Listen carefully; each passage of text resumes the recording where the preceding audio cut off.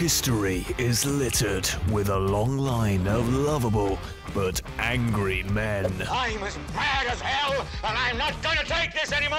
I'm gonna give you a damn good thrashing! Finally, my stupidity pays off! I don't believe it! But one man rises above them all. What just happened?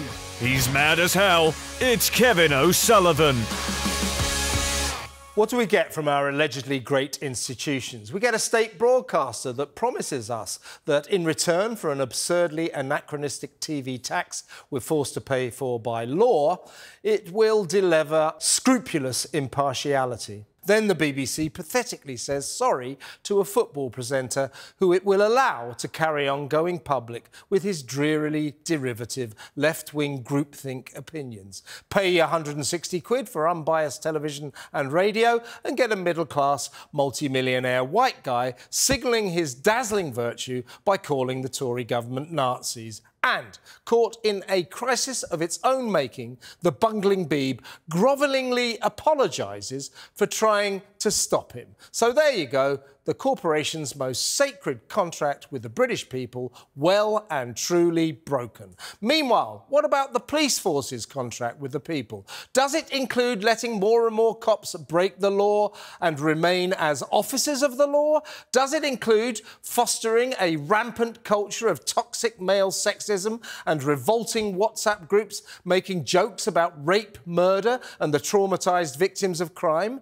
Does it include an understanding that crimes such as burglary, car theft and violent assault will not be investigated by desk-bound rozzers because they're busy patrolling not the streets but the tweets as they diligently trawl through the social media for nasty words in pursuit of ludicrous hate crimes to waste their time on? Does it include an agreement that coppers should record incidents that are not crimes but could be construed as a bit hateful? What the hell is that for? Does it include racing all sirens blazing to a school because an autistic kid dropped a copy of the Quran? No. Long-suffering Brits have never signed up to the new-look left-leaning police force and its reluctance to solve proper crimes and catch criminals. Despite this, senior officers seem solely interested in some old kumbaya claptrap called community relations. The police used to be about prosecuting the bad guys and keeping the streets safe. Now the boys and girls in blue seem to be about painting their patrol cars in rainbow colours to support LGBTQ rights and dancing the Macarena. In short, they're not doing their job. 6 constabularies, including London's flagship Met Police, are in special measures. Everything they do monitored in a bid to raise their abysmally low standards, with rapist cops like Wayne Couzens and David Carrick hiding behind their uniforms, and more than 1,000 officers in London alone facing charges of dishonesty and violence, especially against women. The streets are a lethal nightmare, a dangerous situation not helped by the fact that 1/4 of all coppers do purely clerical work and never leave the police station. No one blames the hard-working, decent officers who are steered in ridiculous, irrelevant directions by woke chief constables lost in political correctness. But when the police demand a 17% pay rise, we, the unprotected public, have a right to ask, what for? What do we get from our Macarena dancing, rainbow car driving, non-crime hate incident recording police force? Not a whole lot. And that is a national scandal.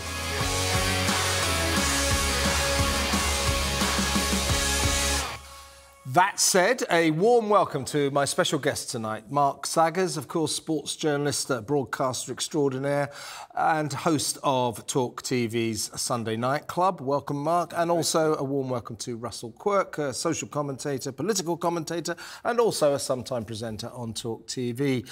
So what, Mark, do we think about the police? I think I made my feelings pretty clear there. I don't object to officers, the decent frontline officers, wanting a pay rise per se.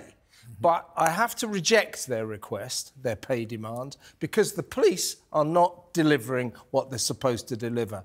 They should be protecting us and making the streets safe and investigating crimes. And until such time as the police force decides to do that, I don't see why we should be giving coppers a pay rise, do you? Well, that they are public servants. They're supposed to police by consent. I certainly don't consent to the reduction in standards of the police force from where I'm sitting, from what I can see. It seems a very, very odd time to me, on the one hand, in terms of them asking for such a monumental pay rise, 17%. It's akin to how ridiculous the nurses' 19% was.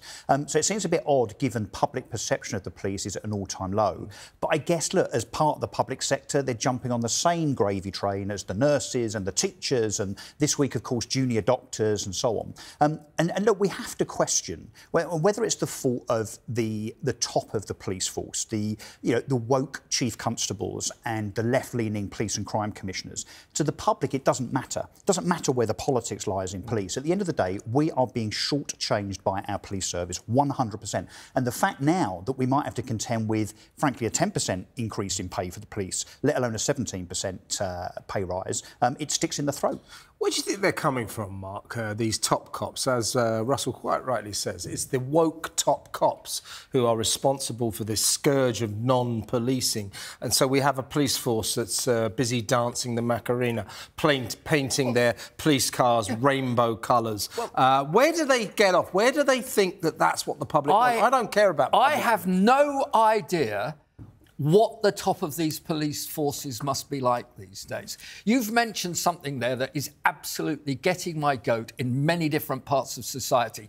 I don't mind anybody having their own beliefs, argue with me and argue with mine. But what I can't stand now are the rainbow laces, the flags, they're draped on all sorts of buildings, they're police cars, as we've seen. You know, if you are policing a very big crowd, whatever it is, particularly, let's say it's at football. They wash their hands of most of those these days, by the way.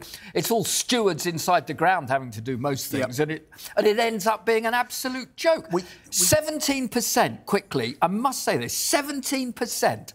I know they haven't had a pay rise for some time. Is there no way they can be on a percentage for actually either turning up or actually solving some of these crimes? Performance-related pay, that'd be nice, wouldn't it? That's the point, isn't it, Russell, that these top cops, their biggest priority, they're always banging on about it, droning on about it, community relations. I don't give a damn about community relations between the police and the community. I mean, I hope they're good, but I don't really care, because here's how to promote good relations between the police and the community.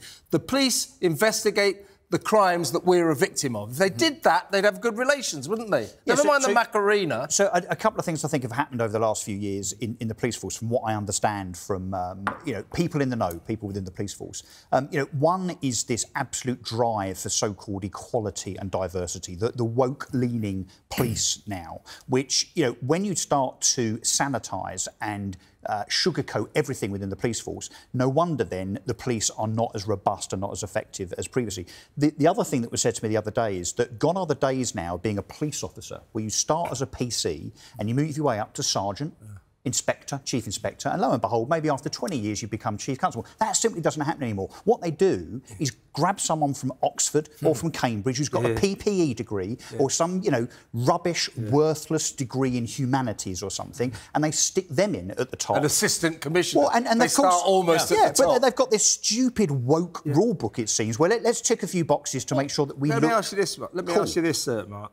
I mean, why are coppers now busily, diligently patrolling the tweets, looking for nasty words to see if they can do people for stupid hate crimes, but they're not patrolling the streets? That's the problem. Their priorities are all wrong. They're obsessed with hate crimes, recording non-hate incidents. That's not a crime. What on earth are they doing this for? Well, I'll tell you what they're doing at the moment. They're also outsourcing these vans to catch everybody speeding, which is just another tax for most revenue raising. When you get in a 30 mile an hour and you do 35, they're now going to do you. And they're now using unmarked vans that they're obviously sourced out to other people.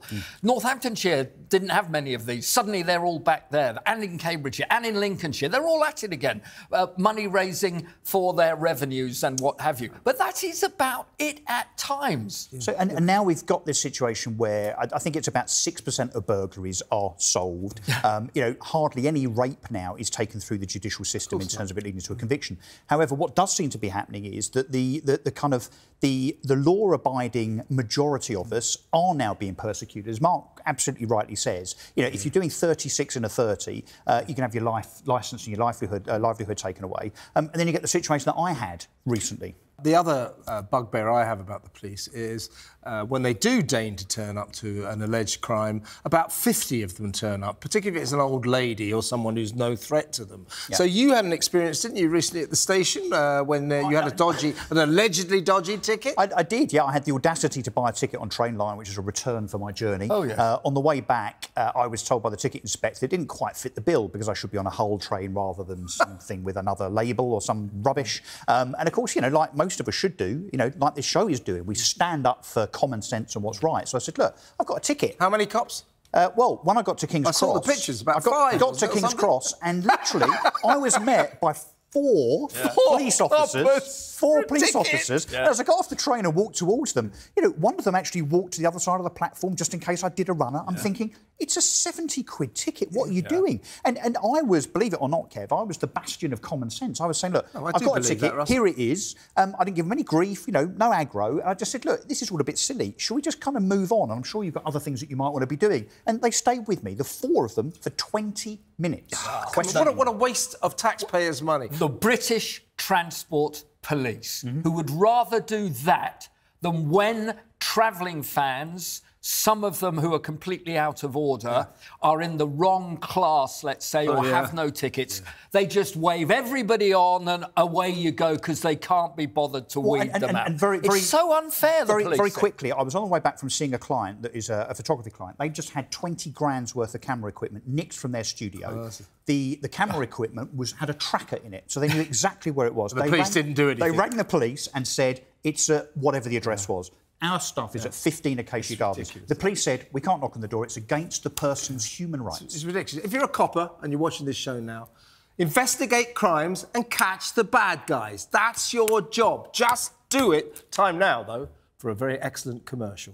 My name's Marcus. I work at Robert Dice and I'm gay. I like going out with my friends and playing volleyball. I also like showing our gay and straight customers a funky range of our Christmas gifts. Hi, my name is James. I'm straight and I work at Robert Dias. I like sailing, baking and showing off all our Christmas kitchen gadgets to our gay and straight customers. I'm straight and I love shopping at Robert Dias. I'm gay and I love shopping at Robert Dias. I'm bisexual and I always find something I love at Robert Dias. Do you know what I hate about all of that? I don't mind what sexuality anybody decides they're going to be, as long as it's not some of these other woke 50, 60, 70 different types of gender. But I'm talking it, if you're gay. But don't tell me you're straight. Don't tell me you're gay. Just tell me who you are, a person, and I will then make a judgment just sell me a hammer. And not by saying to me, you know, I'm gay, follow me round to... I think when Robert Dias goes woke, you know that the country's got a real problem. Well, it's great that you're gay, but in the meantime, could you just sell me a hammer and some nails, you know, for God's sake? Let's talk about HS2. Last week, the section of this massively expensive rail project that is costing like 200 billion quid, they suspended construction on the bit of it between Manchester and Crewe because they've run out of money. But I think this is the beginning of the end for a project that has always been a complete white elephant, if you ask me. Yeah, it has. And I've never understood the rationale on the basis that all it's going to do is bring people that live in the West Midlands and the North closer to London. And it just seems to make no sense to me whatsoever that that's really not going to help you know, certainly not going to help the London economy, is it? There's certainly no value in it being worth 200 billion quid. But, you know, the worst thing is that they've spent the last 10 years or so compulsorily purchasing people's properties. And they've paid over the odds for them, because, of course, that's the way that compulsory purchase works. So what are they now going to do, albeit that perhaps arguably by accident those properties have probably gone up in value, but again, by accident.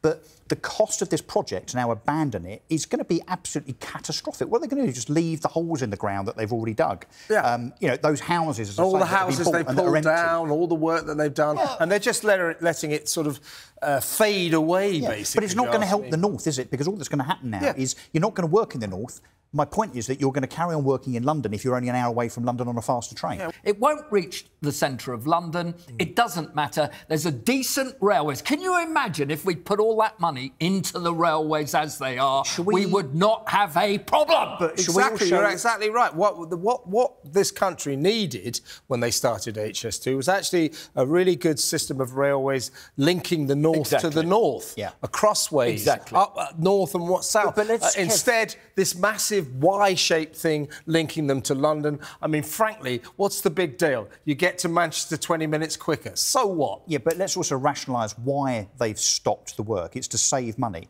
Now, if we weren't giving, frankly, £7 million... to secretly end the project, Well, no, but if we weren't giving £7 million a day, for instance, to house illegal, in the main, asylum-seeking migrants, if we weren't spending so much money on ridiculous projects, giving £500 million now, as we found out the last few days, to the French, on top of the 200 million we've already given them, if we weren't giving away all of this money, then maybe we would have the money to complete that project, and all of the people that have had their houses stolen from them along that route perhaps wouldn't be as miffed as probably they are Good week for the French last week. Friday, we gave them £500 million for no apparent reason whatsoever. They'll do nothing to solve the migrant crisis.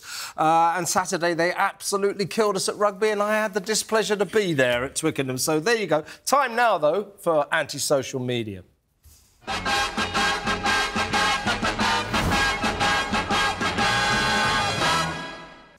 Here we go.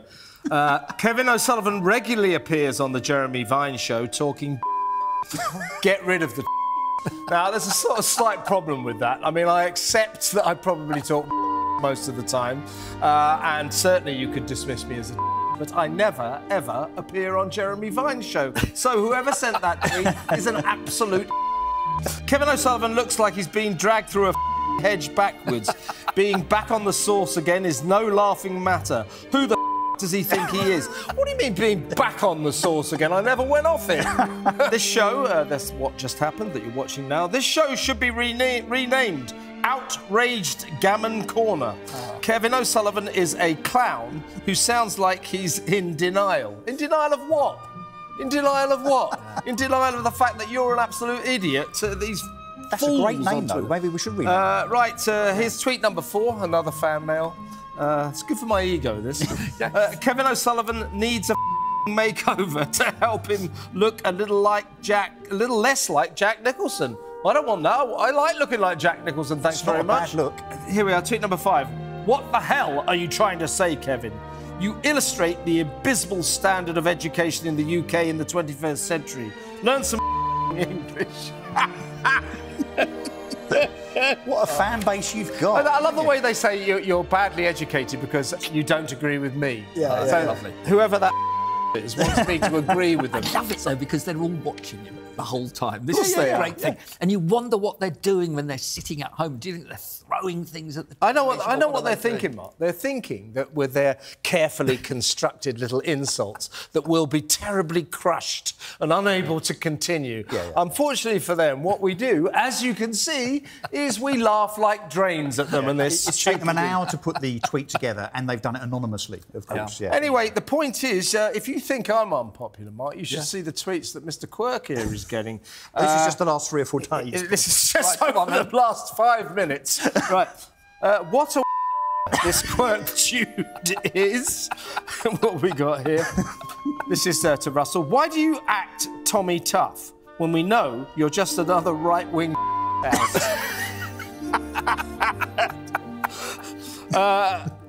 Brilliant. And here's another one. This is to you, Russell. You sad retweeting and liking your tweet. Which I hadn't. Did you do that? No, I was going to say. I didn't. Obnoxious Russell Quirk, absolutely vile human being. How you give this man airtime is beyond me. Not just referring to this outburst, never seen this individual be anything else but vicious and spiteful. Horrid man. Well, I'm not going to mention your name, tweeter lady, but, you know, for God's sake, punctuation, grammar, it's how you use the English language. For God's sake, stop being so semi-literate and moronic. And we're off to a real break now. What just happened?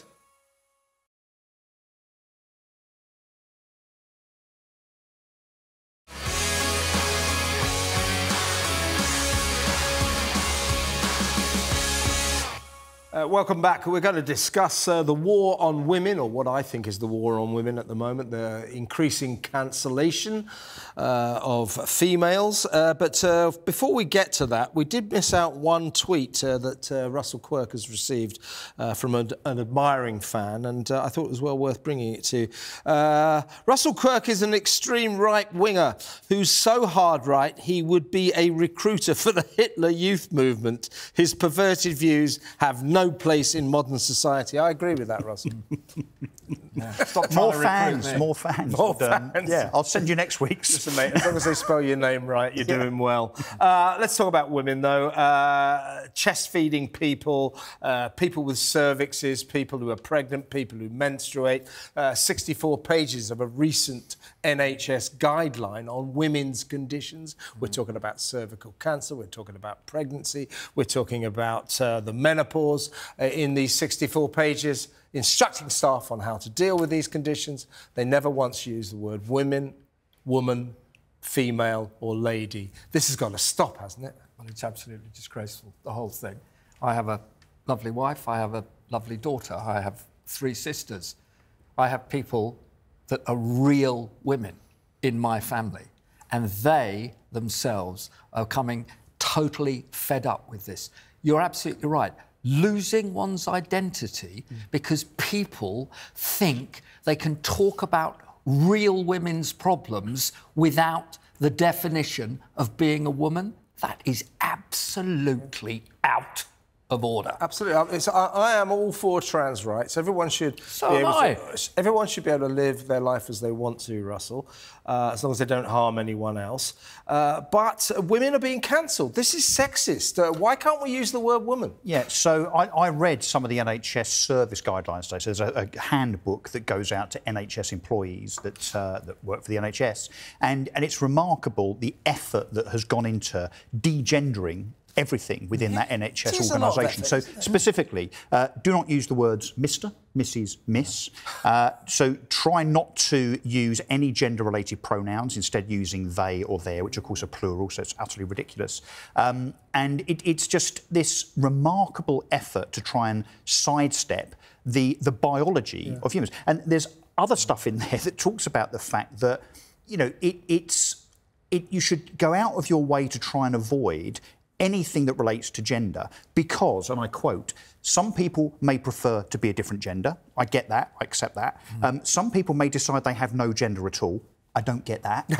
And some people... You do have a gender. Some people, wait for it, it says some people are between genders. No, how on earth can you be between genders? And you know the population of Britain that identifies either they're a woman but identifies as a man, or the other way around, 0.3%. So we are trying to sanitise the whole of Britain and all of our public sector for 0.3% of the population. It's nuts. Now, this is what has happened in so many things, isn't it, here? That the people that want to cancel everything, they're a small cabal. There's no doubt about that at all. Every woman I know knows that they're a woman or a female. Every man knows that they're a man or they're male. Those are the only facts. Yep. That is exactly where we are. And one of the other things, not living in a big city as I don't, most people that you meet in this real wonderful country that it still is with most people is Women are quite happy for you if they're carrying loads of luggage to open the door for them. They're quite happy, as I had the other day, an old man who'd had a stroke who couldn't get his card to get some money out the post office. I helped him and the lady behind the counter as well. These things are still allowed to be done. There's no turning your nose up at most of us for a few manners and everything else. And do you know what you get back from all of that? You get back real people. Yeah. These other people aren't real. They're not real. A lot of them have got a different agenda. I feel for those that don't feel that they're a man in a man's body, the same as I do for a woman. But the real people don't throw it down. Well, and we shouldn't have to tiptoe around in terms of our own behaviour around others as a consequence of that 0.3%. No. That makes absolutely no sense to me whatsoever. What about Keir Starmer and all the Labour politicians lining up last week to pay tribute to International Women's Day? Yeah. And women's, the party that's but these people are unable to define what a woman is. Nicola Sturgeon, you know, for the record, that bloke, that man, Isla Bryce, who changed his name from Adam Graham in a way to game the system so he could end up in a nice and cushy female jail. He was a double rapist. He is a double rapist. He is a man. He is not a woman, and I don't know why we dignify him and Sturgeon's ridiculous policy of a man being able to go to a woman's prison was the end of her political career. Yeah. That should tell everybody else in politics that thinks the same as Nicola Sturgeon said she did, that it might be a bit of a false endeavour, surely. And the other thing I think is really interesting, don't forget, this is all happening under a so-called conservative government. A conservative government. Now, I would never have thought, and I've been in and out of politics, I've been a councillor, I've been politically active for a number of years. Someone had said to me 10 years ago, even 5 years ago, under a conservative government, you will have all of this woke nonsense. That's Johnson for you. No, but this is effectively what we were worried about if we had voted for Jeremy Corbyn and other Labour leaders in the past. I can't really see the difference, frankly, between this Conservative government and what we would have had if this was a Labour government. You know what?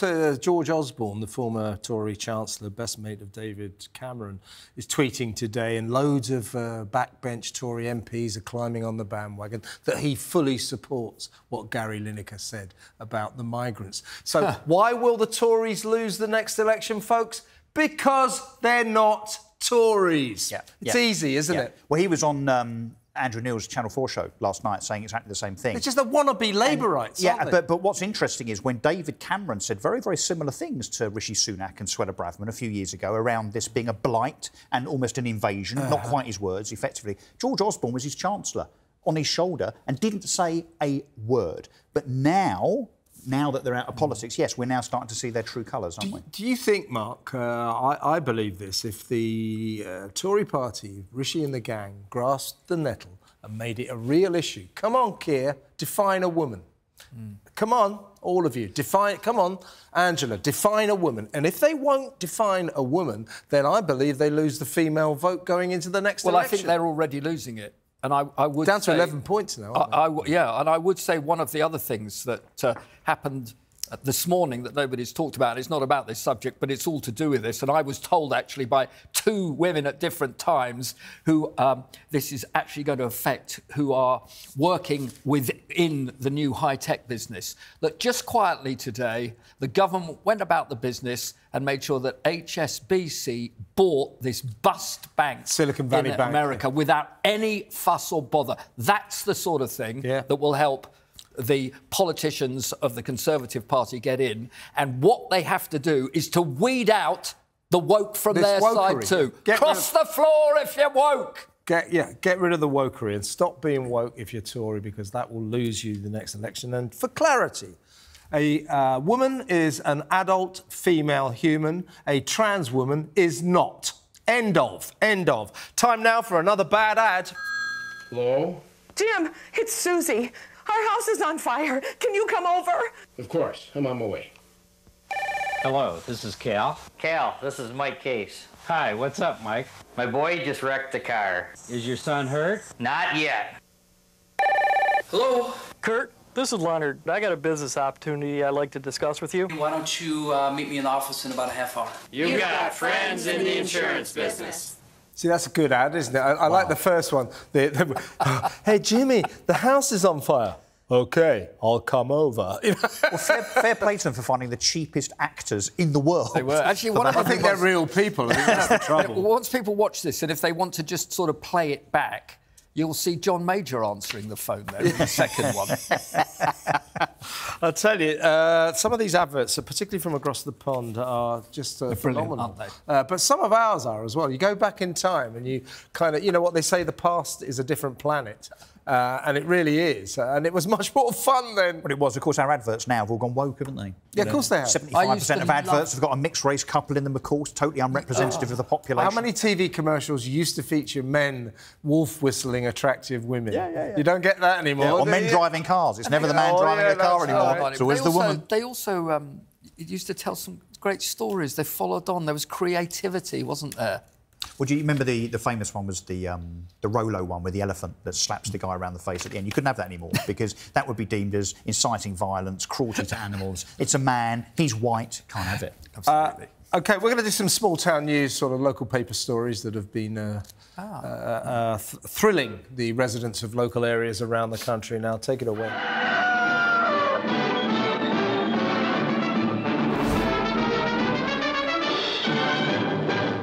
First headline, quite prepossessing, I think. Swan kidnapped by drunk man in Plymouth. A swan in Plymouth was kidnapped by a drunk man last week, it says. Great story. Can be a bit more concurrent, couldn't it? After a manhunt, the bird was found by Devon and Cornwall police and taken back in a police car. There's a picture. Hang on. Was it found where? Found in his car. kitchen or something? After a manhunt? Yeah, so it's a swan hunt. It's a swan identifying as a man. Yeah, it's a swan hunt, isn't it? I know he was obviously drunk and therefore he's kind of, you know, braver than he normally would be. But has he not heard the old story about swans being able to break your arm? I mean, very brave. I think it's apocryphal. The other thing is, of course, remember that the king now... He owns them, doesn't he? He can actually claim them. No, swan-upmanship, He can... It's true. No, that's what it's called. Really? It is. He can claim them if they're not tagged. Right. And it is illegal for the rest of us to there's a roast ceremony the on the Thames every year, the swan-upmanship. Anyway, let's move on to the next big story. Scottish mum's anger at McDonald's. That's a Scottish hamburger place, McDonald's. Scottish mum's anger at McDonald's after being given a half-eaten burger. Says, a mum has hit out after she was given a burger with a bite taken out of it at McDonald's. The woman ordered a McSpicy burger in Edinburgh on Wednesday, but when she got home, she noticed that a large chunk was missing, and it's a bite-sized chunk. That is socialism personified in a burger, isn't it? You know, the world, you give a little bit of what you've got away to everybody else. There's a difference at McDonald's, and it's a difference you won't enjoy. It's a McOutrage. There used to be a fillet of fish with a bit missing. Fish in Scotland. OK, here's another one. Scottish dog chooses ways of freedom. It's always in Scotland, isn't it? Yeah. A dog in Fife has been filmed chewing an enormous hole in his owner's front door after ripping the letterbox off. The dog named Angel has been a very naughty boy. We had a dog staying with us once, friends of mine's dog. Well, they just knocked on the door and you let him in? No, Billy, he was a sort of Staffordshire Bull Terrier, but we didn't know how our dog was going to get on with Billy, so we put Billy in the bedroom and sort of, because we went out for a beer or something, and we put our dog had the rest of the house. Anyway, when we came back, Billy, I said, hang on, what? Billy and Dottie are hanging out together. I thought we locked him in the door. We looked at the door. He had literally destroyed it. Really? He destroyed it. Just smashed it to pieces. So he's come through the front door, hasn't he? So I can see the breed from here. It's a letterboxer. And the letterboxer. There you go. He's here all week. Good. Well done. Good. Saggers. Right, and small-town news. A man in Manchester spends £4,000 a year bathing only in bottled water. IT consultant John Juna claims tap water is the devil's drink. Well, it might be. It's a drink, though, John, and not something to bathe in. But what does he do with all the plastic recyclables? I mean, can you imagine? one of the things, my mate works for Anglian Water, and we have lots of arguments about water.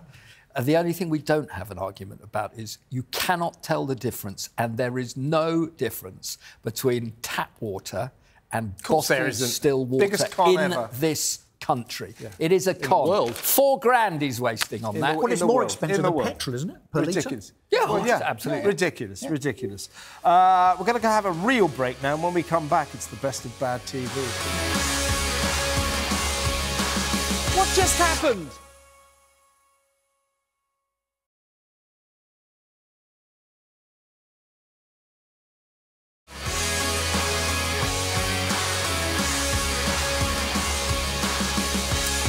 Welcome back, and without further ado, it's time for this.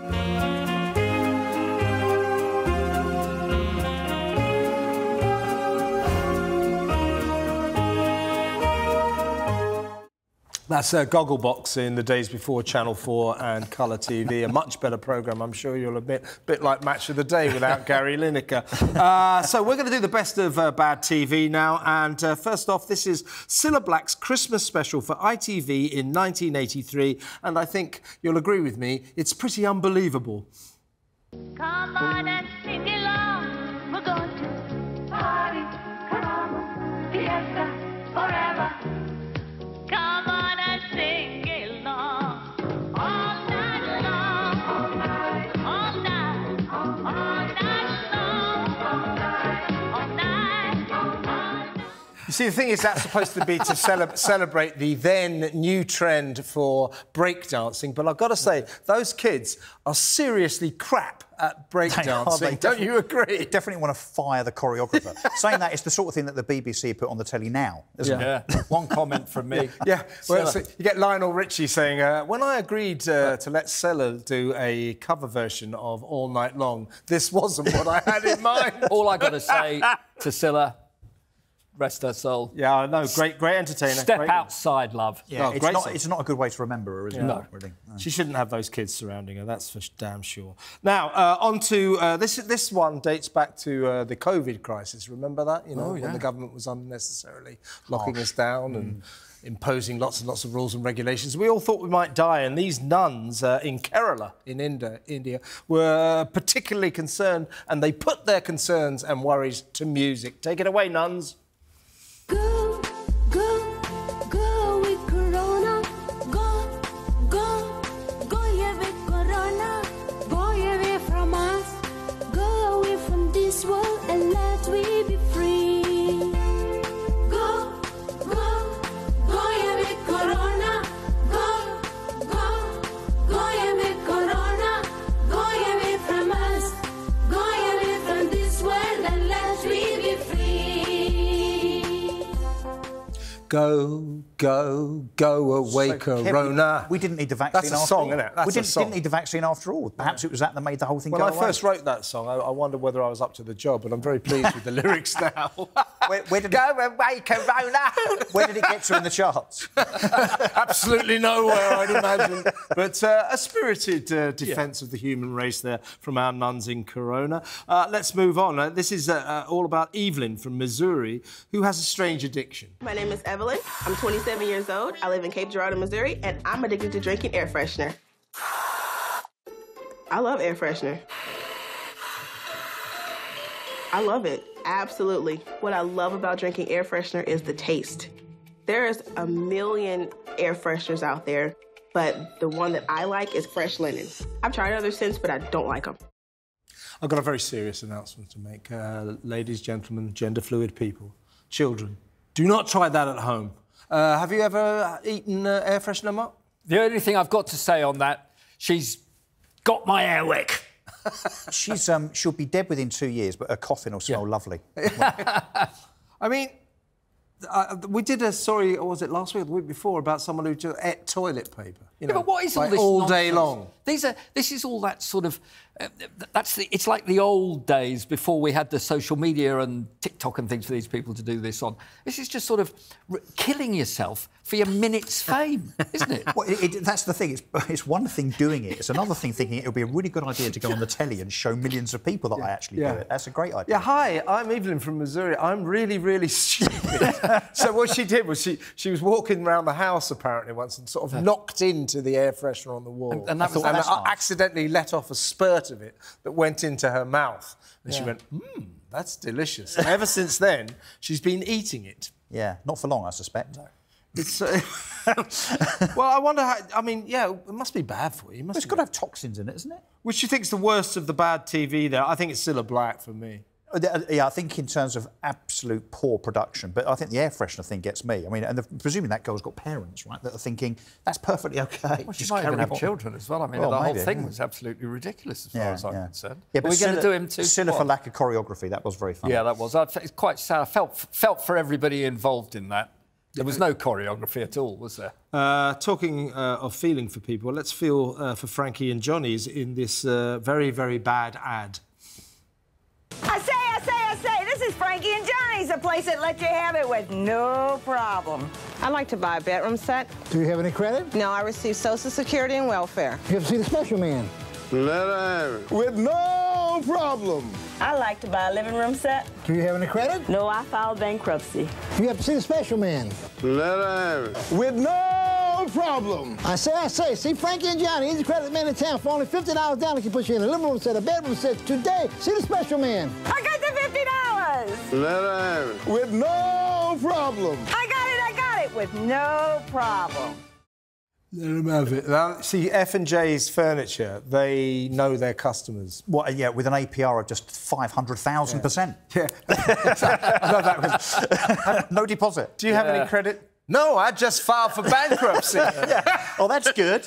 Yeah, you come on well, down. You see, Frankie's policy is whatever state you're in financially, he's going to give you credit. Yeah, well, he is. There's nothing down the back of the sofa. Welcome to America. Yeah, but within 3 months, if you haven't paid for it, we'll come and nick it back in a lorry. Oh, probably, yeah. I don't exactly know where that is, but it's somewhere I would suggest in the deep south. Deep south. Which is, we were talking earlier about different planets. But we like to feature political campaigns, and this is Vote for Me.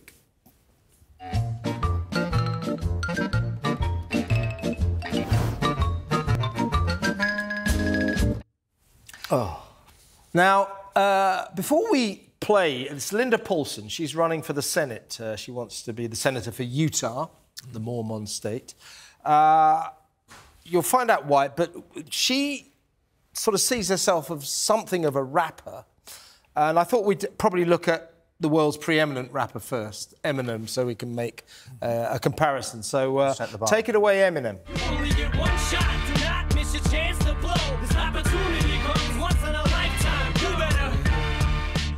Well, he's good, isn't he? That's how to do it. Take it away, Linda Paulson. This is how not to do it. My name is Linda Paulson, Republican and awesome. Love God and family and the Constitution. I tried to get another conservative to run. Nobody could do it, so I'm getting it done. I'm pro-religious freedom, pro-life, pro-police, the right to bear arms and the right to free speech. I want less government control and regulation, want to stop and expose all political corruption, whereas integrity, morality, accountability. Government programs should lead to self-sufficiency. So you got your vote, Mark? He's stunned into silence. I just think that wasn't her first go, right? That was probably her 10th, 12th, 15th go. She's seamless. I mean, these politicians are would-be politicians, of course, they're surrounded by advisors. What advisor looked at her and went, yeah, this is great? What have we carry on? What have we just seen there? Wants to be the senator of Utah. Yeah, well, maybe... And that's her idea of a campaign. That's her idea of persuading people to vote for her. Yeah. It just annoys me. I'm sorry. That's what you're here for. I just can't. I just don't get this. And an extraordinary performance, Russell. Yeah, no, it was great. Absolutely wonderful. The trouble is, it's now in my head, and I don't think I can ever get it out. Pro-life, the police, and the Constitution. He was too good at that. It's going to be in my head all the way home. You will be. Thanks. Good. Well done. Well, listen to you guys. It's been a terrific show tonight, and thank you very much for joining us. Thank you very much to Russell Quirk and to Mark Saggers. Now it's time for a break. What just happened?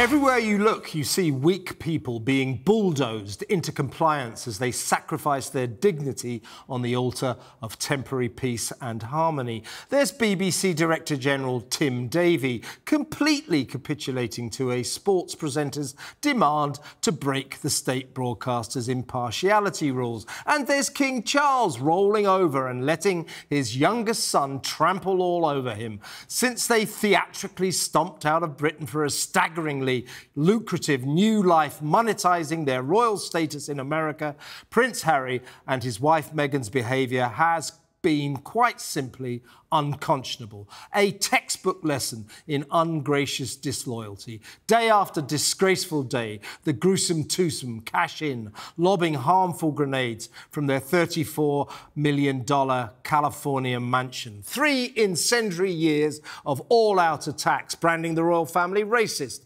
accusing Prince William of ruthlessly spinning against them, calling Camilla the villain, dismissing Charles as a distant, uncaring father, mean with his money.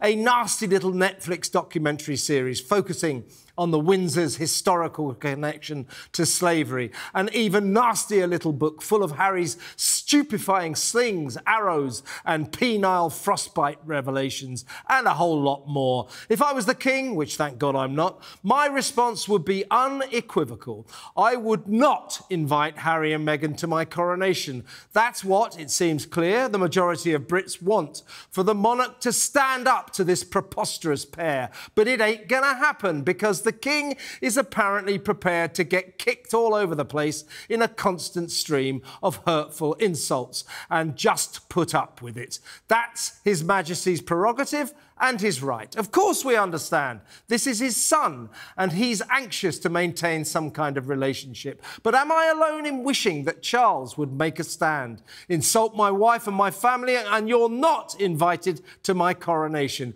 but invited they will be. And make no mistake, they'll be there like a shot, the attention-seeking duo's presence potentially overshadowing the main event and turning the sacred ceremony into a circus. Then stand by for more excruciatingly unpleasant, bad-mannered interviews from illegal drug fan Harry and self-styled saviour of the world Meghan. The deranged Duke and Duchess of Netflix might not matter much in the great scheme of things, but in terms of the British royal family, this petulant prince and former cable show actress are inflicting immense damage. Their public bleating and woke whining is destroying the sovereign's all-important mystique. Harry and Meghan have turned the once majestic Buckingham Palace show into a tawdry soap opera. Not so much Coronation, more like Coronation Street. It would be nice and arguably prudent if the king expressed the displeasure he obviously feels, put his foot down and exiled this carping cartoon couple from royal life. But he's never going to do that. So get the paparazzi cameras ready and get set for a coronation starring an ungrateful aristocrat and his moaning missus on a mission to destroy. Good King Charles can bow and scrape to horrible Harry and mean Meghan if he wants to, but please excuse me if I don't.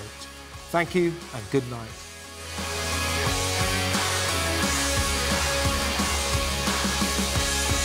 What just happened? Introducing Mike and Kevin's ice cream for snowflakes. Indulge in our deliciously sanctimonious flavors, such as Extinction Raspberryan, Cancel Culture and Cream, Cookie Double Warming, Non-Bineberry, Woca-Cola, Ginger Nut, and Vanilla. All made from our organic gender fluid. Mike and Kevin's ice cream for snowflakes.